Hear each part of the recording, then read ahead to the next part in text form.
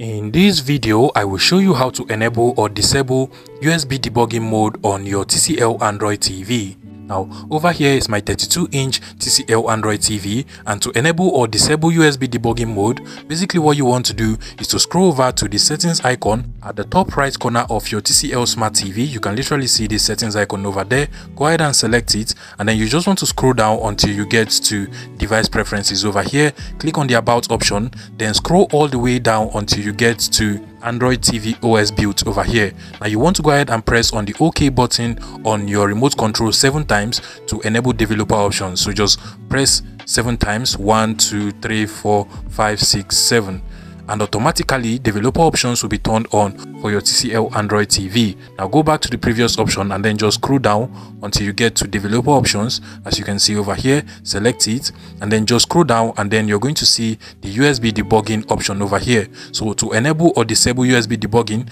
you can go ahead and just click on OK and then click on OK again to enable it, and then to disable it you want to just click on it once, and USB debugging will be disabled for your TCL Android TV. If you find this video useful, please make sure you smash the like button and subscribe to this YouTube channel for more interesting tech tips like this one.